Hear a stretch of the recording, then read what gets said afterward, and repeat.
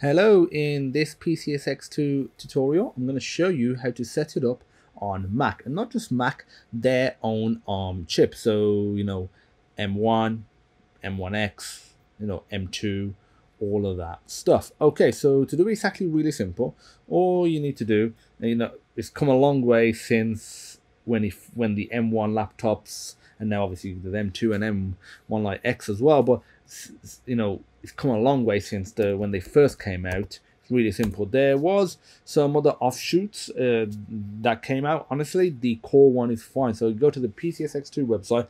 I'll provide a link in the description. Go to downloads. You can get it from the GitHub page, or you can just go to here. If you scroll down, Tello Trinkle is a developer that actually worked on a Mac port in the interim, and he's actually part of the PCSX2 community. He still does stuff and release. I think it's been probably a few months now, but you can get nightly builds. So if you go to the stable releases, there's no Mac build available for like M laptops. So you go to the nightly build. Honestly, they work fine. Go to the latest one, which for me is 1.7.3557. Click this. There's Qt and WX widgets. So Qt is the newer interface. WX widgets is the older interface. I think they will eventually phase that out. This video is going to primarily, or not only, focus on the Qt version. I'll create a different video for the WX widgets version, so you can see how to set it up on that if you still want the old school layout just on your new laptop. And there we go. It's downloading. And that's it. So the next thing you need is the PS2 BIOS file. I just want to mention, overall, this video is not condoning piracy, and it is for educational purposes. I recommend that you have a PS2 physically for legal purposes. I recommend that you own the game that you're going to play. I'll be testing Crash Bandicoot Wrath of Cortex after I set this tutorial up, and I do own that game. And so yeah, those are just the legal stuff. I do recommend that. And so yeah, to get the BIOS file, you can either repeat yourself, or easier, if you join our Discord group, there's a link in the description. You scroll all the way down to the emulation and games, go to ROM download links, scroll to the bottom, go to BIOS files. Again, this is not condoning piracy, it is for educational purposes. And you can Google how to get the BIOS file. You can do whatever you want. This is just for educational purposes. And scroll down, PlayStation 2, click BIOS files, and take you to a mega link. And on here, this save button will actually be green. I mean, you'll actually say download. Click download, click save, and you'll have the file. I've already done it because it was a bit slow for me, so I thought I'd do it beforehand. And the BIOS file is right here, so we just double click it, it will extract it, and here we go. And here is our PCSX2. I can delete the old version that I extracted. I have two because I had actually, that's really interesting. Literally, when I just set it to PCSX2 up before this video, I downloaded 1.7.3556. That was the latest version, and now literally they've just released, because I've just refreshed, version 1.7.3557. So yeah, update to the latest controller database. Nothing major, that's fine. So I will use the latest one. So double click, again it's going to extract it. Now that we got this, we can copy it over, or just move it over to applications, so it's permanently there. So we can either go to applications, or go to our search and find it, but I'll find it here, PCSX2, there we go. If you get this error, which you probably will, you want to go to System Preferences, Security and Privacy, go to Open Anyway, click Open, and that's it. That's all you need to do to get around that little problem. And now what you need to do is copy over the BIOS files. So go to System, or Settings, sorry, go to BIOS, go to Open in Explorer. You can browse to a particular folder if you want to, feel free to do that. I'm just going to put it where the settings are by default.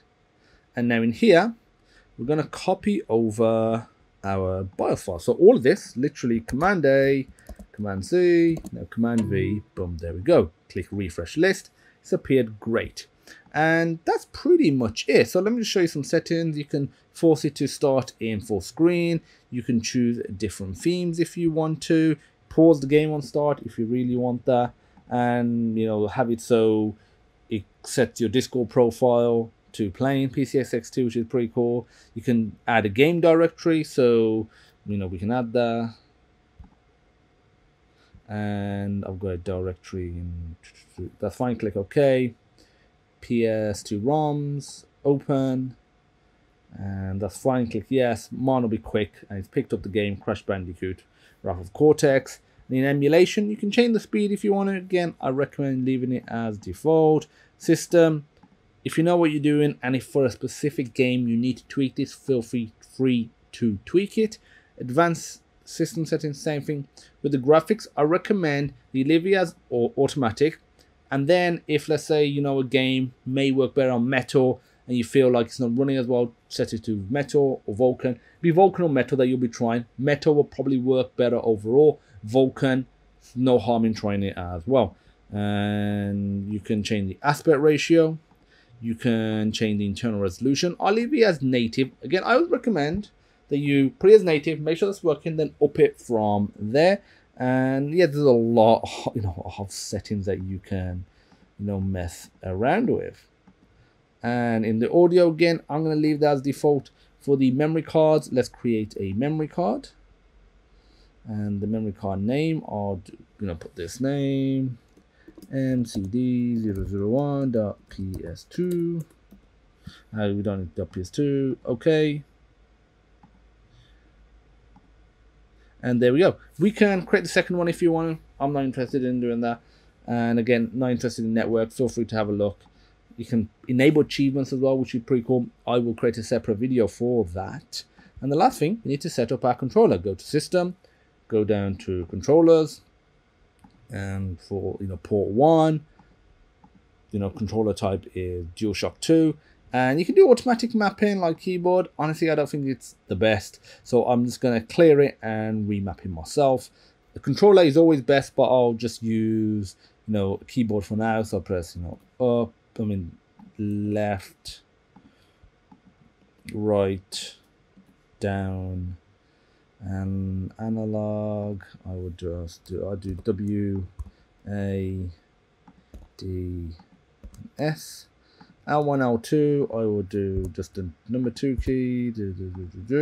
Again, I am just spitballing it right now. Enter, put backspace for triangle. I'm going to put T for square. I'm going to put Y. Circle, I'm going to put U, I. Again, I'm literally just trying to, get it working so you can see. Feel free to create a new profile. You can have multiple profiles. The benefit of doing that is you could have a different profile for a different game or a different genre. You might want to set your controls different if you're on a racing game compared to an FPS game, for example. I'm going to click close, and that's it. That's the setting all done. Double click your game.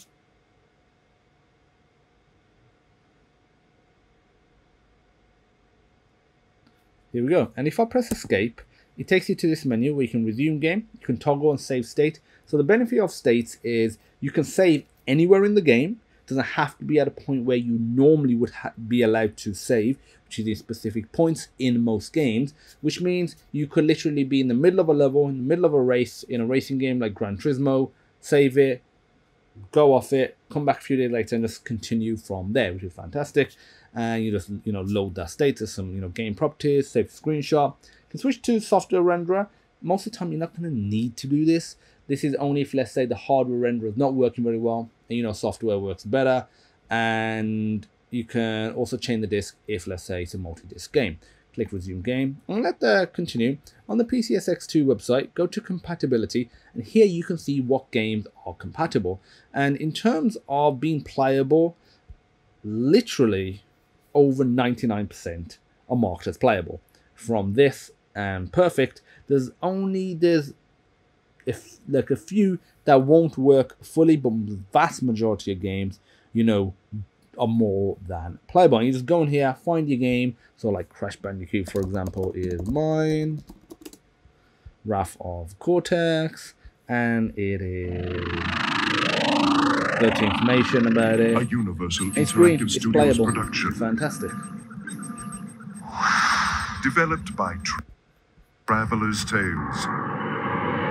You can go full screen as well, but I'll leave it as is. Crash Bandicoot, the Wrath of Cortex.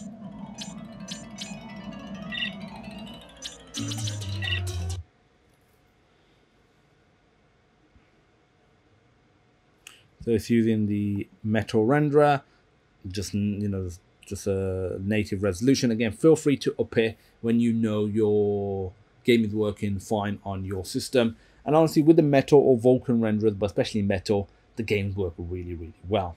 And let me know if there's any particular games, maybe like God of War, Shadow of Colossus, Gran Turismo 4, that you would like me to test. Let me skip this.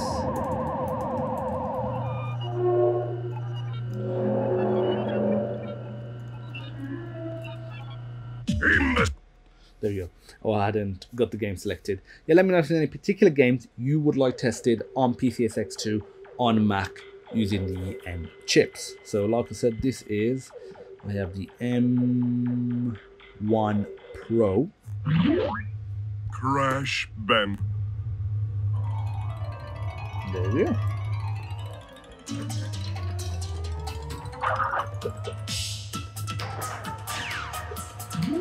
Running fantastic, seems very smooth. We'll have a quick go at the first level, but that is really it.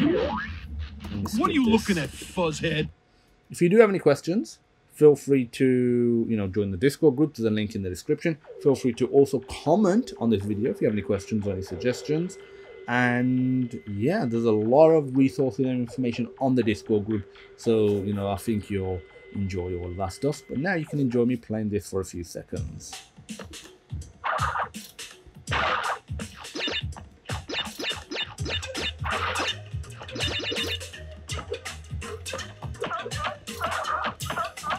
Skip all this.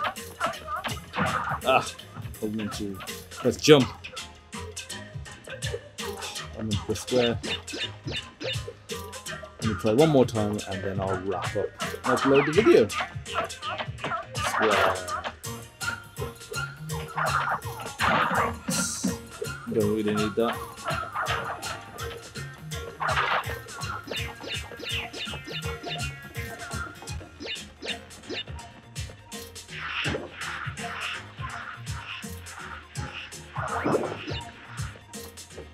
The die-hard Crash Bandicoot fans blasphemy, spinning the apples, the Wumpa fruit, as I used to always tell people.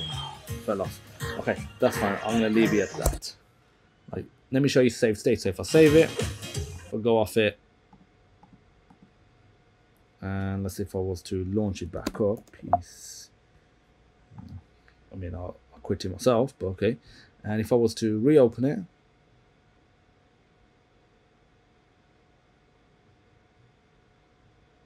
So by default, it's going through this whole process. We go to System, go to Load State, load the slot. It literally just goes to where I had left off. So I'll just close the game. That's fine. Exit with. You can exit and save state, but I'm gonna exit without saving, and that's it. So that's how you set. Oh, again, I closed it on my own accord. That's how you set up PCSX2 emulator, which is a PlayStation 2 emulator, on your Mac with M chips. And yeah, actually this video will work for non-M laptops as well, to be fair. So it's not just M related laptops. If you have any questions, like I said, there's the Discord group, there's the comments below. Feel free to join the Discord group for a lot of help, a lot of great links. If you liked the video, give it a thumbs up, hit that subscribe button, and I'll see you soon. Bye bye.